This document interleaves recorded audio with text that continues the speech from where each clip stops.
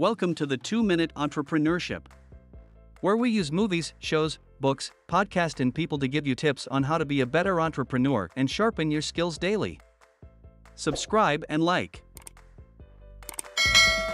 New episodes release every Monday through Friday. The story of Junior Bridgeman. Bridgeman played in the National Basketball League, NBA, for 12 years from 1975 until 1987. Despite never making more than $350,000 a season during his NBA career, Bridgeman has a net worth of over $600 million, making him one of the wealthiest former athletes in the world. How is that possible, you ask? Although he didn't go to school for business management and entrepreneurship, Junior was always looking ahead past his career. He understood he couldn't play basketball forever. With that said, he started to plan out his career after the NBA.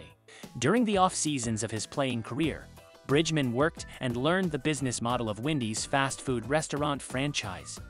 After retiring from the NBA, he invested in the franchise and eventually owned over 100 various Wendy's and Chili's restaurants before selling them in 2016.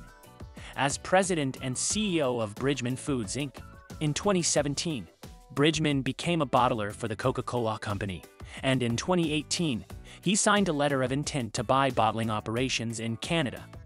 In December 2020, Bridgeman, via Bridgeman Sports and Media, bought Ebony and Jet for $14 million after the magazines had declared bankruptcy earlier in the year.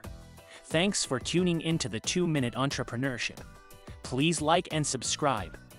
New episodes release every Monday through Friday.